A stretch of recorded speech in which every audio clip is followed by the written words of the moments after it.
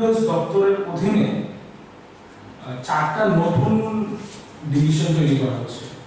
যেহেতু জল জীবন মিশন এটা একটা মানুষের প্রত্যেকটা মানুষের বাড়ি বাড়ি জল পৌঁছে দেওয়ার যে লক্ষ্যমাত্রা নিয়েছে সরকার, 2.5% থেকে বর্তমানে 52% পৌঁছেছে। তো কাজের পরিধি যেহেতু বেড়েছে, তো তাই জন্য নতুন করে চারটা ডিভিশন তৈরি করা হবে। বর্তমানে 9টা ডিভিশন আছে। নতুন চারটা ডিভিশন যেগুলো করা হচ্ছে সেগুলো হচ্ছে জিরানিয়া, অমরপুর, কাঞ্চনপুর এবং সাবরুম। তো এই ডিভিশনগুলো ওপেন হওয়ার মাধ্যমে জল জীবন মিশন যেটা চলছে সেটার গতিটা আরো বেশি দ্রুত হবে এবং প্রত্যেকটা মানুষের বাড়ি বাড়িতে যে জল পৌঁছে দেওয়ার আমাদের একটা প্রকল্প চলছে বা আমরা যে লক্ষ্যমাত্রা নিয়েছি সেই লক্ষ্যমাত্রা অতি দ্রুত পূরণ হবে। লেবার ডিপার্টমেন্টে নতুন করে 20টা পোস্ট ক্রিয়েট করা হয়েছে। এতে লেবার অফিসার 6 জন, অফিস সুপারিনটেন্ডেন্ট 1 জন, অ্যাকাউন্টেন্ট 5 জন, হেড ক্লার্ক 5 জন, ইউডি ক্লার্ক 2 জন। আর ডাইনিং হার্নেসের ক্ষেত্রেও কালকে দেখলাম যে বর্তমান রাজ্য সরকার কিছু ঐতিহাসিক সিদ্ধান্ত গ্রহণ করেছে যে বিগত দিনে বিবাহিত মহিলারা ডাইনিং হার্নেস কিনে চাকরি পেত না। তো গতকালকে এই নিয়মটা একটু চেঞ্জ করে একটু মডিফাই করা হয়েছে যে বিবাহিত মহিলাদের স্বামী যারা সংসার প্রতিপালনে অক্ষম তাদের পরিবারের সম্মতির মাধ্যমে, যেটা এনওসির মাধ্যমে তাদের বিবাহিত মহিলাদের চাকরির সংস্থান রাখা হয়েছে। এটা বিবাহিত মেয়েরা যে বর্তমানে চাকরির ক্ষেত্রে সমসুযোগটা পাবে ডাইনিং হার্নেসের ক্ষেত্রে। আরো কিছু সিদ্ধান্ত আছে। প্রাণী সম্পদ বিকাশ দপ্তর, এআরডি ডিপার্টমেন্ট 169 জন অ্যানিমাল রিসোর্স ডেভেলপমেন্ট অ্যাসিস্ট্যান্ট নিয়োগ করা হবে। প্রাথমিক অবস্থায় তাদের ট্রেনিং এর মাধ্যমে তাদের দক্ষতা বিকাশ করা হবে। চাকরির পর পরে আরেকটা জিনিস আমরা লক্ষ্য করতে পেরেছি যে ক্রীড়া ও যুব কল্যাণ দপ্তরে 5 জন নতুন ইউথ অর্গানাইজারের পোস্ট ক্রিয়েট করা হয়েছে। বর্তমানে 21 জন ইউথ অর্গানাইজার কাজ করছেন, কিন্তু বর্তমানে চাহিদা অনুযায়ী আরো 6 জনের নতুন পোস্ট ক্রিয়েট করা হয়েছে। খুব শীঘ্রই অর্থ দপ্তর থেকে এর অনুমোদন পাওয়া গেলে এই 6টা পোস্ট ফুলফিল করা হবে। এবং কৃষি দপ্তরেও নতুন কিছু সাবডিভিশন তৈরি করা হয়েছে, যথাক্রমে জোড়াইবাড়ি, ডিসি নগর, কোয়াংবাড়ি, নলচর, বামুরিয়া, তেপানিয়া। আমরা আশা করছি দপ্তর এই নতুন সাবডিভিশনগুলোর মাধ্যমে কাজের গতি আরো ফলপ্রসূ করার জন্য এবং কিছু নতুন চাকরি ও কর্মসংস্থানের সুযোগ সৃষ্টি হবে। তো এই কিছু সিদ্ধান্ত ছিল গতকাল। আরো কিছু সিদ্ধান্ত ছিল, যেহেতু আমরা যুবকদের নিয়ে রাজনীতিটা করি, তো যুবকদের জন্য যে বিষয়গুলো কালকে আমরা ক্যাবিনেট মিটিংয়ে দেখতে পেয়েছিলাম, তো সেগুলো নিয়ে আমরা ভারতীয় জনতা যুব মোর্চা ত্রিপুরা প্রদেশের পক্ষ থেকে তথা রাজ্যের বিজেপি আইপিএফটি জোট সরকারকে আমরা ধন্যবাদ জানাই যে তারা নতুন চাকরির সুযোগ সৃষ্টি করে দিয়েছেন এবং আগামী দিনে তাদের প্রচেষ্টা আরো জারি থাকবে, এটাই আমাদের তরফ থেকে কামনা রইল। আমাদের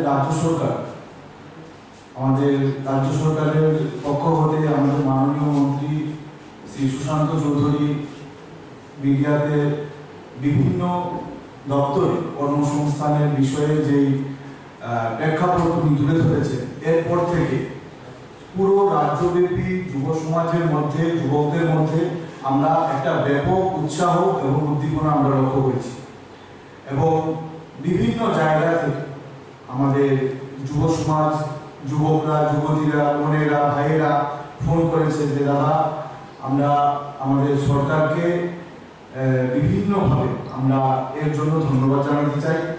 তো যুবক এবং যুবতীদের এই উৎসাহ উদ্দীপনাকে সামনে রেখে আমরা প্রদেশ যুব মোর্চার পক্ষ থেকে আমাদের মাননীয় মুখ্যমন্ত্রী শ্রী প্রফেসর ডক্টর মানিক সাহা এবং রাজ্য সরকারকে আমরা অসংখ্য ধন্যবাদ জানাই। তৎসহ আমরা লক্ষ্য করেছি মাননীয় মন্ত্রী শ্রী সুশান্ত চৌধুরী আরও বলেছেন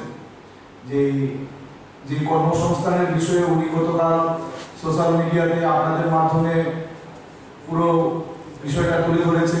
এটাই রাজ্য সরকার থেমে থাকবে না। অগাস্ট মাসের পর থেকে এটা আরো গতিতে চলতে থাকবে এবং আরো অনেক দপ্তরে বিভিন্ন জায়গায় আরো কর্মসংস্থানের সুযোগ করে দেবে আমাদের রাজ্য সরকার। সেই জন্য আমরা রাজ্য সরকারকে ধন্যবাদ জানাই।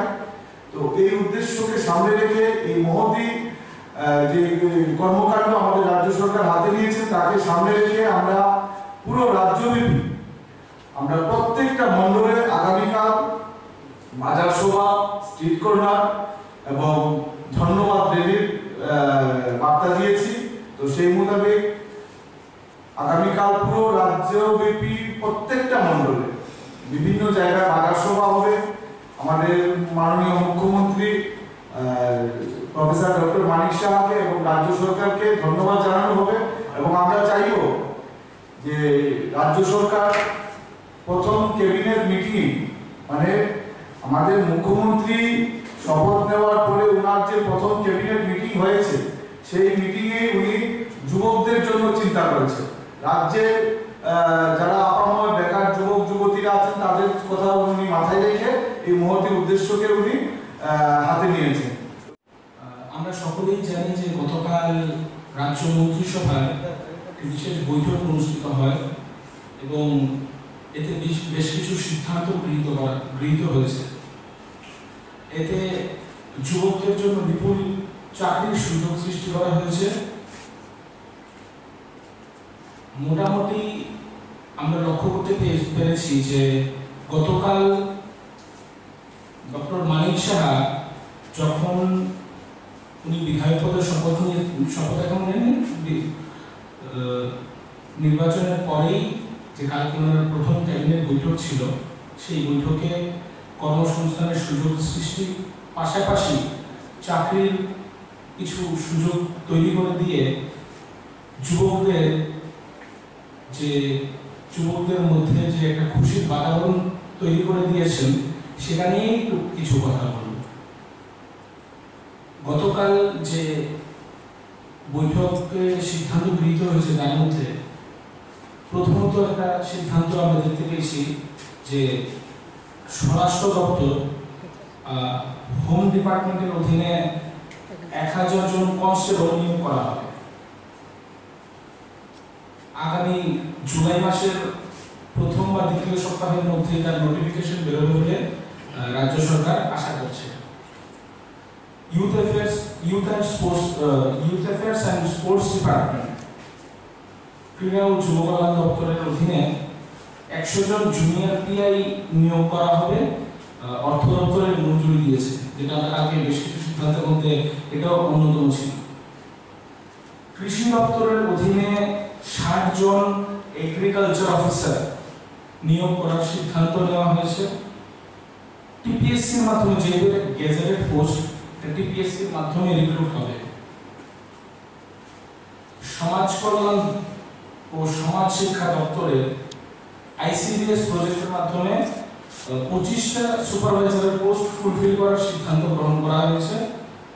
তৎসঙ্গে 191টা পোস্ট, সেই আইসিডিএস পোস্ট নতুন আইসিডিএস এর পোস্ট ক্রিয়েট করা হয়েছে। অর্থ দপ্তর থেকে অনুমোদন পাওয়ার পরই এই 191টা পোস্টে আগামী দিনে রিক্রুটমেন্ট শুরু। শিল্প দপ্তর, ইন্ডাস্ট্রি অ্যান্ড কমার্স ডিপার্টমেন্ট এর অধীনে 22টা পোস্ট ফুলফিল করা হবে। এতে 16টা পোস্ট গ্রুপ সি, 6টা আছে এলএনসি। এই নিয়োগের জন্য অর্থ দপ্তরের মঞ্জুরি পাওয়া গেছে। গতকাল আরেকটা জিনিস আমরা দেখতে পেয়েছি, সিদ্ধান্তের মধ্যে অন্যতম সিদ্ধান্ত ছিল যে সিদ্ধান্ত হয়নি। দেখুন, রাজ্যের মুখ্যমন্ত্রী তো থাকার কথা না, কারণ ওনাকে আমরা ধন্যবাদ জানাবো। তো রাজ্যের আবহাওয়া যুব সমাজ প্রত্যেকটা বিভিন্ন জায়গায় র্যালি করবে, বাজার সভা করবে, স্ট্রিট কর্নার করবে এবং ওনাকে ধন্যবাদ জানাবে। এটাই আমাদের উদ্দেশ্য এবং আজকের এই প্রেস মিটের মূল কারণ।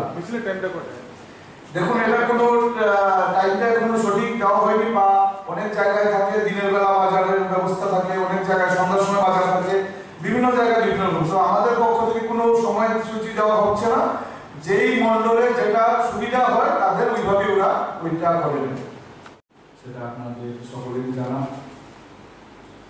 তারপরেও এই বিষয় নিয়ে আমাদের রাজ্য যুব মোর্চার যিনি মুখ্য প্রবক্তা আছেন শ্রী অমলান মুখার্জি এর কিছু বিস্তারিত আপনাদের সামনে তুলে ধরবেন। পরবর্তী সময় আমি রাজ্য সরকারকে ধন্যবাদ জানাই যে বিপুল কর্মসংস্থানের সুযোগ তথা চাকরির সুযোগ সৃষ্টি করে দিয়ে যুবকদের মুখে হাসি ফোটানোর চেষ্টা রাজ্য সরকার করেছে। বাকি ডিটেলস আমার বড় ভাই আলাদা বলবেন। হীরা ব্র্যান্ড কাচ্চি ঘানি খাঁটি সরষের তেল, এগমার্ক যুক্ত কাচ্চি ঘানি হীরা ব্র্যান্ড উন্নত মানের বাছাই করা সরষে থেকে তৈরি এবং নিজস্ব গুণমানের জন্য 30 বছর ধরে সুনামের সাথে বাজার দখল করে আছে। স্বাদ ও গন্ধে অতুলনীয় হীরা ব্র্যান্ড সরষের তেল আপনাদের সুস্বাস্থ্যের প্রতি লক্ষ্য রেখে বিভিন্ন পরীক্ষা নিরীক্ষার পর প্যাকেটজাত করা হয়। প্রস্তুতকারক শ্রী হীরালাল তেল উদ্যোগ, ভরতপুর, রাজস্থান। ত্রিপুরার পরিবেশক Masar Baishakhi traders, NS road, Agartala. Tripura is a small hilly state of the northeastern region in India. Since 1966, we pioneer under the name Sister is true to our original mission to bring high quality spices and other food products to the people of Tripura. We source and process domestically with a keen focus on food safety and quality. We are a FSSAI certified company and we maintaining our rigorous standards of safety and quality by processing and manufacturing in our modern facility at Agartala, where currently around 300 persons are employed. We are trusted partner, applying our experience and expertise to every step of the process, providing customized solutions to our customers.